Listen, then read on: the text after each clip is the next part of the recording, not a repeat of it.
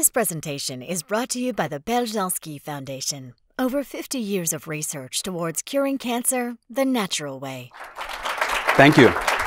Wow. Good morning, everyone. My name is Emil Haldey, and I'm here to talk to you about autoimmune conditions and heavy metals. So I believe human body is the best machine, the best computer ever created. In fact, I believe human body is designed for us to be fulfilled and happy.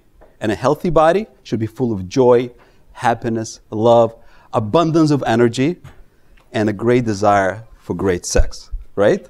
Now that I got your attention, let the presentation begin. All right. I was diagnosed with mercury toxicity in January 2017. And I was diagnosed in a very unlikely way. My wife Sabrina and I, we are very much into self-development and growth. And we spent a year traveling with Tony Robbins around the world as his platinum partners. How many of you know Tony Robbins? If you don't, he's a big philanthropist, business mind, entrepreneur, author, just a beautiful soul of a person. And during that time, Tony himself was struggling with heavy metal toxicity. He went public about it. So heavy metal toxicity was on top of my mind. And at about the same time, I started feeling really unwell. I went to my doctor and I said, please test me for mercury. And to my surprise, he said, I don't know how. He later realized how to test me, and he drew my blood, and my levels came back 31 when normal is 5. And he called me up and said, Emil, your levels are very high, but to tell you the truth, I don't know what to do with you. And that's an honest doctor, brilliant physician. So at that point, I knew that I need to move on and take matters into my own hands. And I saw a number of specialists and mercury detox physicians. And what was interesting is I got a lot of conflicting information, and that information, worst of all, was conflicting with my body. I remember seeing a physician, a really popular celebrity doctor in Manhattan here. And that physician has tremendous online presence, wrote books, sees celebrity doctors. And to tell you the truth, that doctor almost killed me. So I knew that I had to become my own doctor. It was 2 years ago that I started researching, 2+ years ago, I started researching and diving deep into mercury detox, speaking to the world experts around the globe, researching, reading medical journals, leaving no stone unturned. And I came up with a protocol that's working for me. It's gentle, it's safe, and it works. That's why today I feel like it's like my mission to get this information out. I believe most of the world today is heavy metal toxic. We live in the most advanced age, and we love it. Technology today is unprecedented. We couldn't have dreamt what we see today 20, 30, 100 years ago. But like everything else, there is a price. And the price is crazy amount of toxins and heavy metals. In fact, some believe it's 100 to 1,000 times more than it was 100 years ago. That's why I strongly believe that everyone should be tested for heavy metals.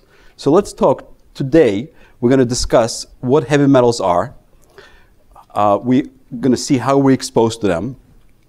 What are the health consequences of exposure and who is impacted? We'll discuss autoimmune conditions and heavy metals and how they are interconnected. And we'll talk very briefly about some of the most popular detox protocols. There are so many sources of mercury, and I could probably fill 5 to 10 slides, but let's talk about top sources of mercury exposure. And just for today's talk, I will concentrate on 2 heavy metals: mercury, which is the most studied heavy metal, and lead. What are the sources of mercury? Well, if you're a fish lover, just like I used to be, and you like large predatory fish, such as shark, tuna, swordfish, you're potentially getting yourself exposed to mercury. If you have dental amalgam fillings, those are silver fillings that many Americans have in their mouths, those are 50% mercury, so you're potentially exposed. If you live in an industrial city where they have coal-powered plants, that's exposing you to mercury. Household items, such as bulbs, CFL bulbs, they actually have mercury in it. If you break one, be careful. Over 100 pharmaceuticals are listed on the FDA's website, and they do contain mercury. Cosmetics, Chinese and Indian herbal medicines. If you are getting herbal medications, make sure you get it from a really reputable source. Vaccines, even today, multi-dose flu vaccines have mercury in it, and even high fructose corn syrup. Elemental mercury is the most common exposure for Americans through amalgam fillings. Those are silver fillings. That's a beautiful picture of amalgam filling. Number of countries such as Russia, Denmark, Norway, Sweden have totally banned it. But today, in 2019, it's perfectly legal and considered safe by FDA in the United States. Now, what's dangerous about a mercury amalgam, that the small amount that's evaporating from the amalgam filling every day, you absorb it by breathing it in, and it's converted into inorganic mercury in your body, which is the most toxic mercury to your brain. They say a picture is worth 1,000 words. Please take out your phones, and I ask you to take a picture of this slide and go to this YouTube video and see this smoking tooth. This is a 25-year-old filling, amalgam filling, from an extracted tooth. And what they do, that's a hand holding an extracted tooth. They put it in front of a phosphorescent screen with special lighting. And they aggravated the tooth with a pencil eraser. And you could see smoke coming from the tooth. The same smoke that we have in our mouth if we have dental amalgam fillings, if you brush your teeth, if you drink hot beverage, if you're getting dental cleaning. Organic mercury. We are all interconnected. Whatever happens in Russia, China, Japan impacts us here, and vice versa. A volcano in Hawaii, or whatever it may be, a coal plant, is emitting mercury into the atmosphere. That mercury is deposited into our oceans. It's absorbed by small fish. Small fish is eaten by large fish, and then even further on by larger predatory fish such as shark, tuna, swordfish, etc. That's why larger fish, for example, tuna has 1,000 times more mercury, but as the same amount of meat from sardine.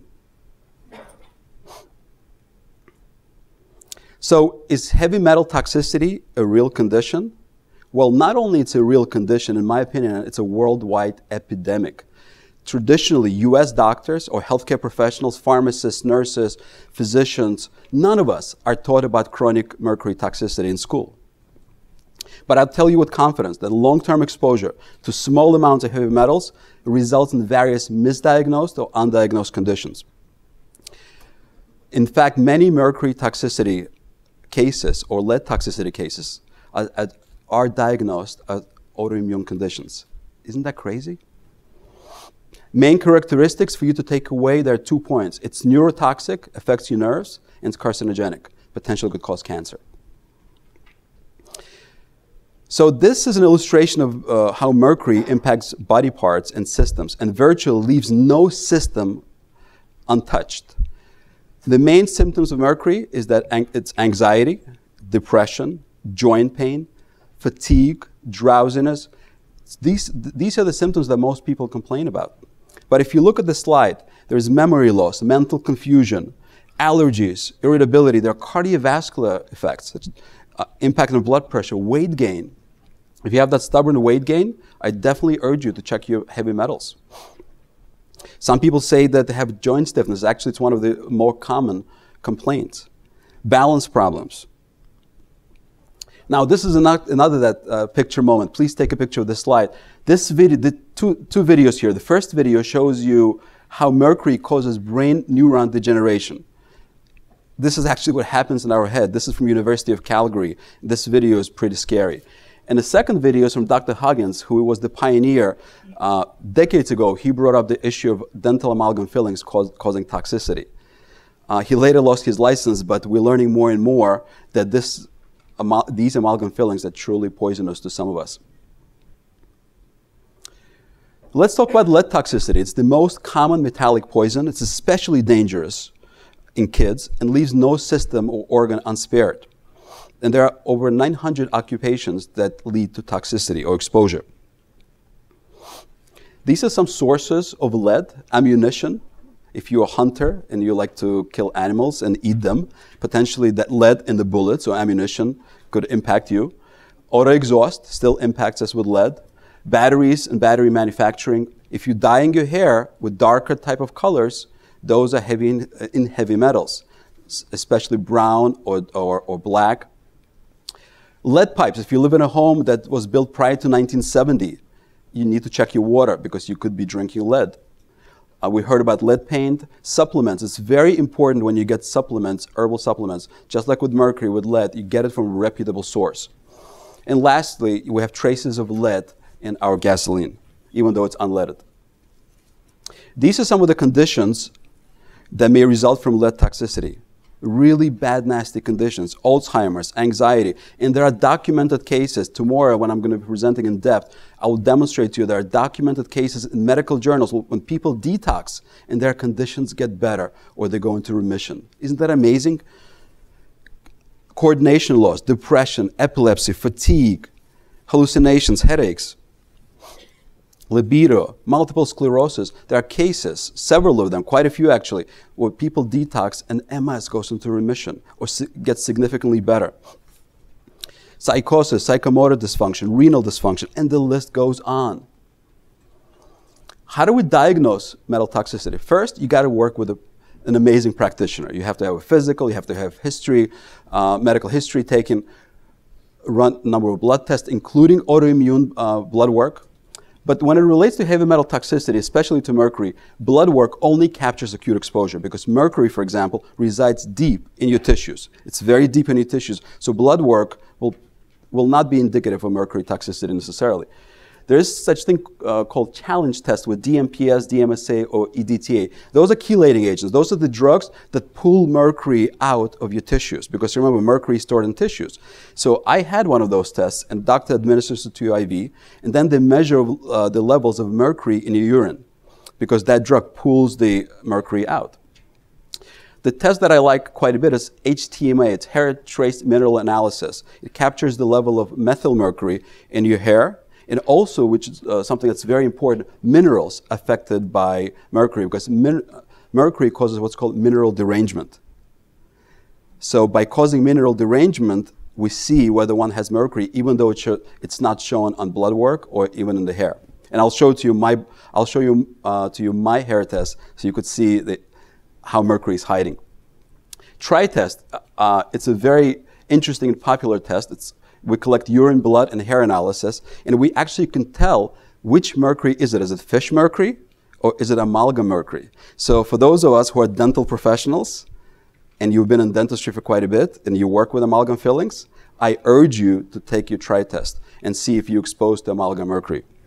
And lastly, you could take an observational cycle of a chelator. Take a drug that eliminates mercury. And what some people report is some people feel absolutely great because finally mercury is being bound and excreted, or some people feel absolutely unwell because mercury is being stored up in their system. So observational trial of chelator is very powerful as well. So autoimmune conditions and heavy metals, are they interconnected? Absolutely. Heavy metals may be the cause for autoimmune conditions in a lot of people. Autoimmune conditions may coexist with heavy metals, but I could tell you with certainty, rarely there will be no connection between heavy metals and autoimmune conditions. That's why it's so important to work with the right practitioner, where they look at your full picture, your diagnosis, and observational diagnosis specifically, if possible.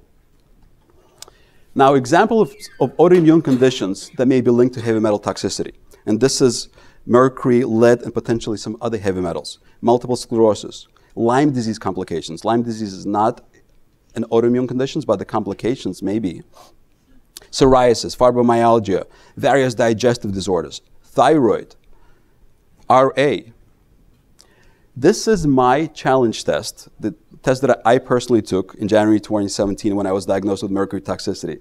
And if you could look closely, I don't know if all of you could see it, but on this slide, my mercury in the urine was 91, normal is 3 and below. My level was 30 times normal. My lead levels were 19, normal is 2 or below. So this is January 2017. This is April 2017, my hair test. You could see on the hair, my mercury is still elevated. That's the line that goes almost into the red. My lead is somewhat high as well. I took the same hair test in March 2018, and you could see my mercury level is almost within normal, and my lead is significantly lower. To the untrained eye, I look healed, but not so. But because if you look on the bottom, remember I talked about mineral derangement and mercury hiding? My minerals are all to that side, right? That means all of my minerals are raw. So my minerals are deranged. What that's telling me, that my mercury is deep in my tissue and still hiding. So mineral derangement sometimes is telling us quite a bit. Now, how do we get treated for mercury toxicity? And I could tell you in my research, I want to give credit to people who've dedicated their careers, yes, careers, decades of their lives, to mercury awareness, mercury detox, Dr. Dietrich Klinghardt, Dr. Cutler, Dr. Shea. There are many others, but I was building on their shoulders. And I created with a 3R protocol, a 3R approach. First, you have to remove the toxic source. If you love fish, look at it carefully. Make sure you eat fish that's low in mercury. If you have dental amalgam fillings, make sure you get tested and know that your fillings are not really impacting you as far as your mercury load. If you live in a city or work and occupationally exposed to mercury, you have to change that. If you do decide to remove your mercury amalgam fillings, you have to work with a specially trained dentist who will remove it properly. Because most traditionally trained dentists will just drill it out, and you'll get tremendously exposed to mercury vapors when they're drilling it out. So you have to make sure you get a smart, trained dentist. Safe mercury amalgam removal technique dentist. And there is a website that will guide you. You need to replenish and heal your body before you start removing mercury from your system. Remember I talked about mineral derangement? You need to replenish those minerals before you start moving mercury out of your system. That's zinc, magnesium, calcium, selenium. All those minerals, if you're mercury toxic, they're low. You need to heal and prepare your gut. Very, very important. Support your liver and kidneys so that your body is ready to eliminate this toxin from your system. And lastly, you remove metals from the body by detoxing, using chelators and products that will enhance your glutathione production. Glutathione is the master antioxidant and it moves mercury. You want to decrease your body burden and use every elimination pathway possible, including your skin, by using saunas, because skin is the largest organ of the body. Nothing is easy about heavy metal detox. First, you absolutely must find yourself a right practitioner. Get tested the right way, and then get the right treatment. But the key is getting treated by the right practitioner. Detoxification is a journey. If someone tells you they will detox you in 30 days, I would give you a word of caution. Mercury heavy metal detox takes months and years. In some cases, 2, 3, 4 years. But don't let that scare you. Your health is improving month by month. And the joy that you experience as you go forward is tremendous. Your goal is to maintain the quality of life as you are eliminating mercury out of the system and be productive. You must be guided by a trained mercury detoxification professional. Can you get hurt when you detox mercury? Absolutely, I was. And I want to give you a word of caution regarding IV chelation with DMPS, DMSA, with or without amalgams. Although there is a place and time for that, I want to give you a tremendous word of caution regarding those IV chelation protocols. I encourage my patients, my family, my friends to be the CEO of your health. Ladies and gentlemen, if you want to live a happier, happy, fulfilled, healthy life, you need to be the CEO of your health. You need to be guided by an amazing practitioner. But it's your life, you need to lead it. I have 2 gifts for you. First is my website, hcompound.com. Each one of you is invited to go to the website and take a heavy metal quiz. And we'll ask you some questions there, and based on your answers, we'll tell you what's the likelihood of you to be heavy metal toxic.